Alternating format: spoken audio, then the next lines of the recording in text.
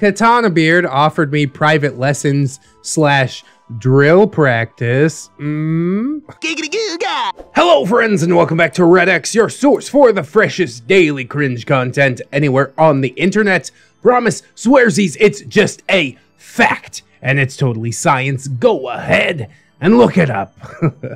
Today we're jumping into r/Neckbeard stories. You know how we do. We have also hit the final pledge goal on Patreon, so that means we will be doing double uploads from now until, you know, whenever I can't physically do it anymore. We're gonna see how it works out. The episodes might be a little bit shorter, but you'll be getting more episodes per day, which will also allow me to take breaks from stuff like Neckbeard stories. You know, we can get a little more nice guys, crackhead, Craigslist, all that other stuff that people are missing on this channel. So I'm excited for it. I hope you guys are excited for it. Let me know in the comments how you feel about it. And with that little channel update out of the way, I guess we'll get some plugs and disclaimers out of the way, and then we will dive right into some Neckbeard cringe.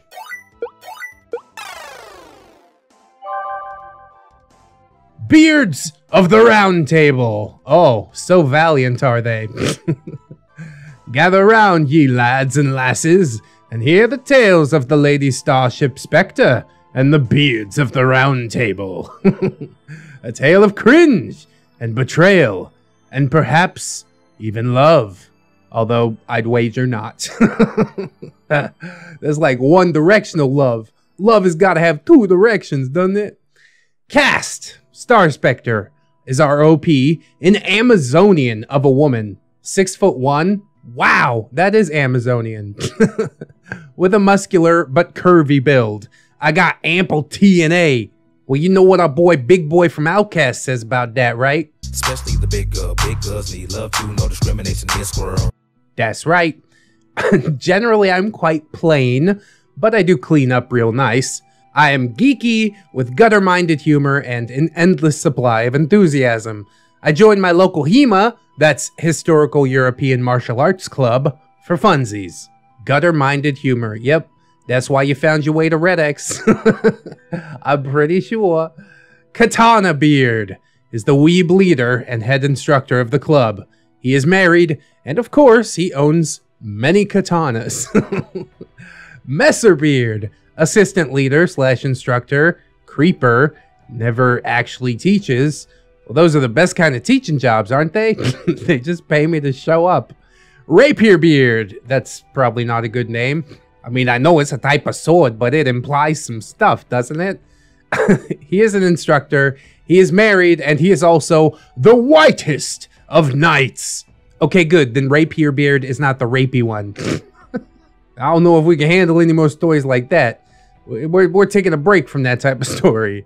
We got Rondell Beard. He's a student / wrestling instructor. He's also married, a little stocky army guy with a big attitude. And he does indeed have that beard on the inside. I'm not going to plug the t-shirt because you already know, but Teespring link is in the description. Shit, I just plugged the t-shirt. I can't help myself. Featherbeard is also a student, soft and squishy and quiet, like a wet bread roll. He just kind of stares from afar, and he worships Rondell Beard. Montant Beard, also a student, very large and greasy, gives off majorly sus vibes. Found out later that my vibes were confirmed. He also, for some reason, worships Rondell Beard. And then we have Precious Bean, that's Rondell Beard's wife, the sweetest, softest, kindest little den mother of a woman. Well, it seems like we got a whole ton of neckbeards to deal with today. Not necessarily all of them are going to be bad people. I remind you, some neckbeards are indeed human, but we got to watch out for the ones that ain't. You know what I'm saying? So we'll point those ones out and we will pick on them as deserved. I never thought that I was neckbeard bait. I'm not small or young or feminine or very submissive, and I'm definitely not Asian. But I found out from this experience that I am the seductive succubus of a beta male's wet dreams. Apparently. Yeah, basically any chick that plays with swords is gonna turn some heads in the neckbeard crowd, I think. I joined my local HEMA club because Being a geek of full historical fantasy daydreams, I just had to. At my first lesson, Katana Beard taught, "We only have one heart, so..." The response he expected was, "Always protect your heart," like with your shield.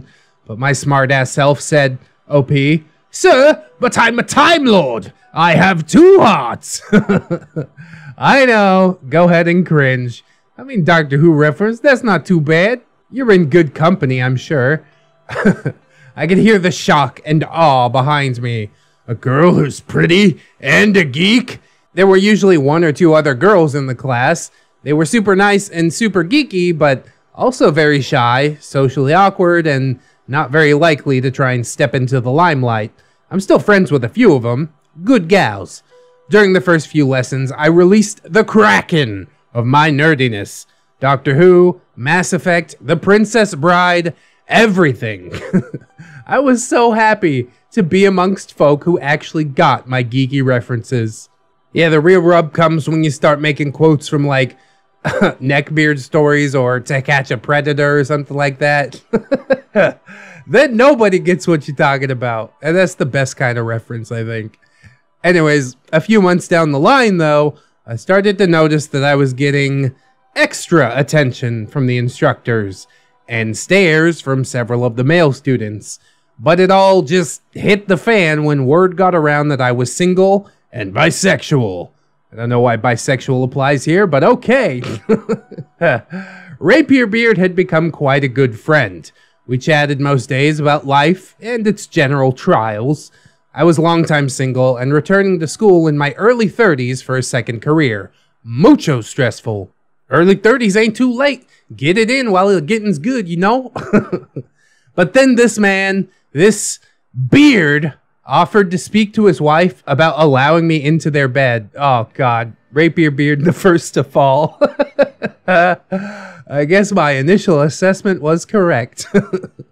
Because clearly, I just needed some human intimacy, and he was only too glad to attempt to provide it, because he was such a good friend. And to be clear, only if his wife was okay with it.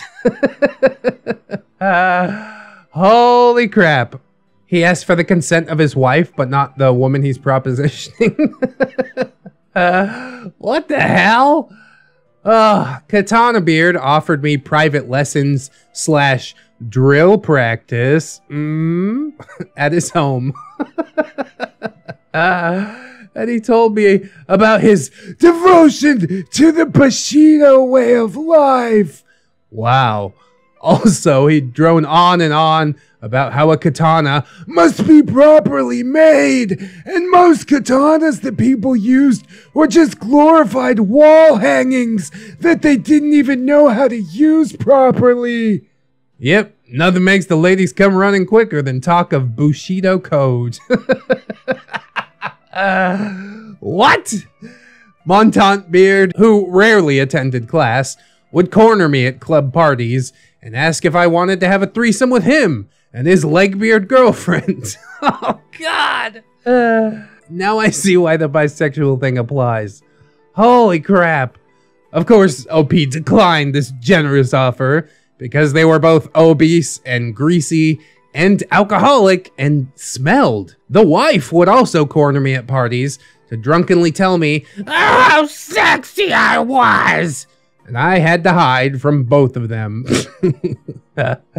After the first club function, I'm good. I'm not showing up no more. Messerbeard seemed to be overly attentive. I didn't find out about how creepy he was acting until later, though, through the grapevine. I guess more on that a bit later. Featherbeard was essentially harmless. Basically a pasty, chubby man-child.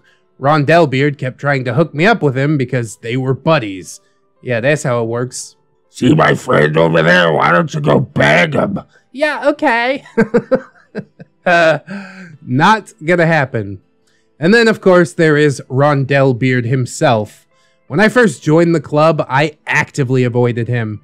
He bragged about being in the army and about all his accomplishments, and overall just seemed to be a douche. He was the perfect example of, it's the beard on the inside that counts. Plug the t-shirt. He was short and stocky, but fit and well-groomed, and he knew how to wear deodorant, and he was so very confident. Maybe that's why I eventually fell victim to him. OP, no! In comparison to all the other scruffy, beardy, awkward nerds of the club, he was dashing indeed. He was also the hand-to-hand combat expert and taught the grappling portion of the class. Yes, there is an element of wrestling in medieval sword fighting. I guess that makes sense. What happens if you drop your sword or something? You gotta grapple him! And I definitely know why this guy was, so quick to take up the mantle of teaching the grappling portion. Ugh. After trying unsuccessfully to hook me up with his club buddies, ROUNDTABLE started flirting with me. He was married, so I figured it was harmless joking. Now let me be extremely clear here that if he is married, that is not harmless joking. That's disrespectful to him, disrespectful to his wife. You need to nip that in the bud ASAP. But it was not nipped in the bud. So eventually, he started smacking OP's ass with the flat of his sword and winking, and then accidentally grabbing her tatas during grappling lessons. God, it's just fucking assault at this point, isn't it? Jesus. Why are you still going to this club? I'm good, man. I blame pheromones for me getting involved with ROUNDTABLE. I was lonely and had been single for many years, but suddenly practicing full contact wrestling with mostly men, he called me his best student who had a gift for wrestling, and you had to throw my weight around. One night at a club barbecue, when I had had just enough to drink, I'm the kind of person that gets really touchy and flirty when I drink, he approached me about having a threesome with him and his wife, Precious Bean. I'd only just met her that night. She's not really my type, but not someone I'd really hate to fool around with either, so I said, sure, I'd be interested. Oh god, I hate where this story is going. What have I gotten myself into? ROUNDTABLE said, okay, let me discuss it with my wife. Yeah, the wife is the last person you ask about this? Okay, buddy.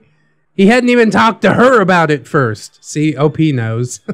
This should have been my first red flag that he was a controlling asshole, but that's a story for another day. Flash forward about a year, I'm still sword fighting and still romantically involved with ROUNDTABLE and Precious Bean.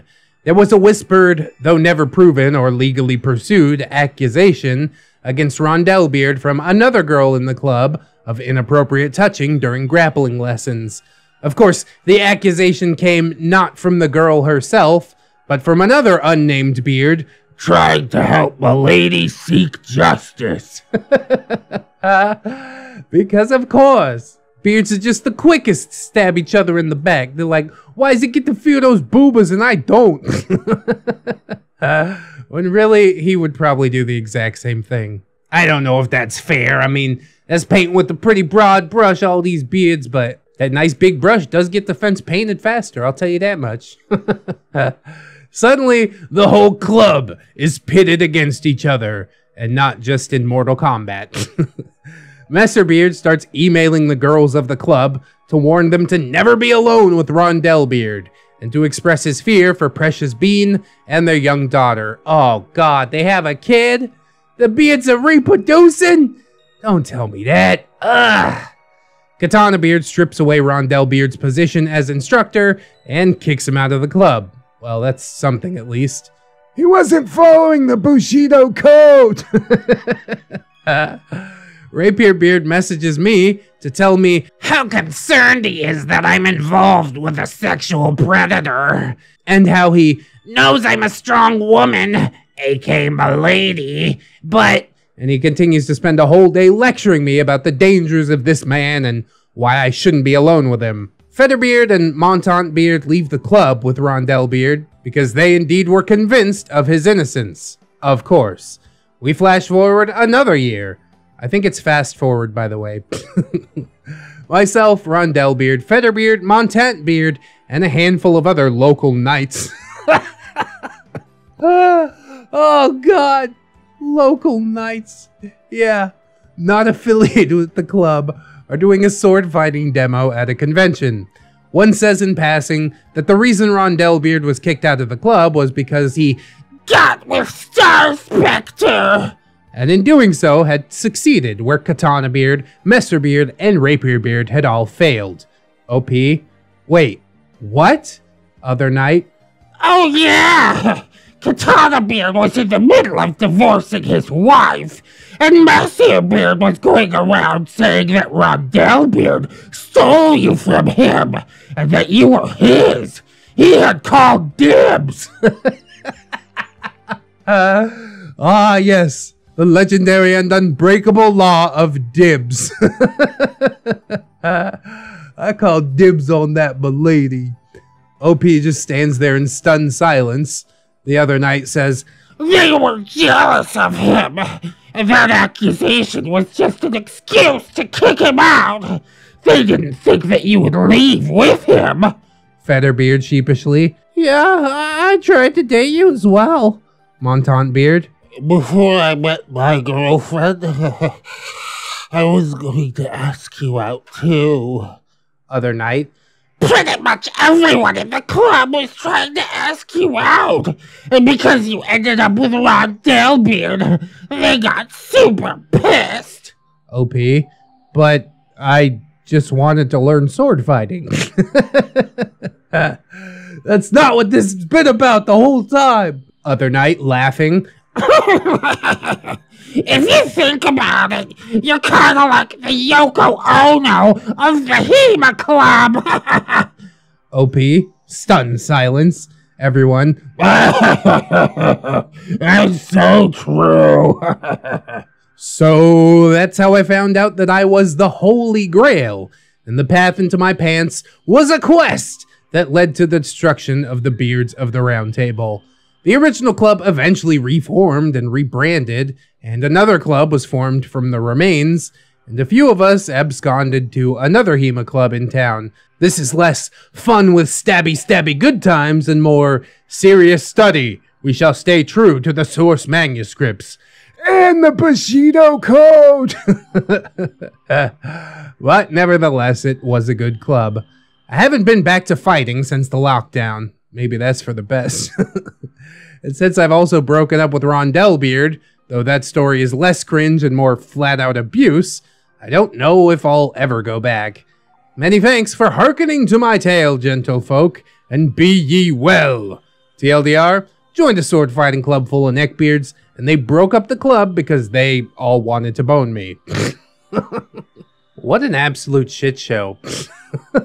What else can I really say about this story, but holy God. Just an entire group of people who are absolutely out of their fucking minds. It's good you got out, OP, and I would suggest either never going back or forming a club that you can vet the members for yourself. Maybe Ramtide and Adelaide can help you out with that. While the story is funny and quite ridiculous, it also makes me a bit sad because tales exactly like this happen every single day. This is the reason why women stay out of quote-unquote nerd spaces, because every time they try and get into it, even if they are legitimately interested in it, they have like this giant target on their back and everybody's just trying to get in their pants, and God, what an absolute horror show. I'm super glad that you got away. Unfortunately, one of them beards did get his hooks in ya, and we all know how that one goes. I don't know if you ever feel like sharing that story. It sounds like it's gonna be a bit of a heavy one. I will be here, a listening ear, if you'd like to, but I will consume with caution, as we all should with beard stories, you know? I hope you guys did enjoy it. Let me know what you think in the comments. You know, like, subs, all that stuff, sharing the video around, super helpful. Check out them links in the description. We got plenty of plugs down there, social medias. Oh, and my gorgeous, wonderful, beautiful, generous patrons. I'd like to thank them all as always, but especially Fatboy Shrimp, Robert Waits, TSM Kirby, Teddy the Police, Aaron W, Delicious Jelly Donut, Candy Sora, Fire Drake, Levison, Silent Revolver, Zathras, Zero MMX, Little Lone Wolf, Vanilla Mel, Rouse Tower, Caustic Fox, Derpy Trick, Aaron Lennox, Fisher Diggy, OG James Cook, JM Coon, Jerry, John Hero, Miss Monday, Melgar the Destroyer, Mirthful Baker, my boy Nat One Nick, Lady Nix, Katykins and Elizabeth, Sidestep, Cider Drinker, Serrated Ass, Siegfried, Steampunk Ellie, Synaptic Boomstick, Brilliant Tamago, Tato Ferret, That Duck and Bug, The One True Fusky, Treeberg, Redwin, Goose Says Honk, Leon Embers, Naga Viper, John Indoors, A-Roxers, Cake Jerry, That's a Different Jerry. Crafty Kitty Cat, Maybe Next Time, Origami Cam, Princess Rosalie, The Last Shinobi, and the maestro himself, Zuka Cervantes. My goodness, we've also got a new friend joining us. Welcome to the fold, Calvicus. Boy, I'm gonna have to update this patron list sooner rather than later. Patreon's been popping off, I tell ya. And I could not be more appreciative. We're smashing some Patreon pledge goals, as I might have mentioned at the beginning, which is absolutely amazing. I'll have to come up with some new pledge goals now, because that's how it works, right? You don't just hit a goal and go, okay, I'm good with that. You gotta find what's next. So I'm hoping that whatever's next will be enough to help even more people decide to pledge. I will be getting those rewards out for the pledged patrons within the next couple of days. I hope you guys will take advantage of those. And if you haven't pledged yet, then I do hope that you will consider it. I would be eternally grateful. I want you guys to always remember to keep yourself safe out there, wash your hands, but also take some time out and do something that you personally enjoy today. Additionally, always remember that you are loved, you are worthy, and you definitely deserve it. I will see you in the next one. And until then, friends, bye-bye.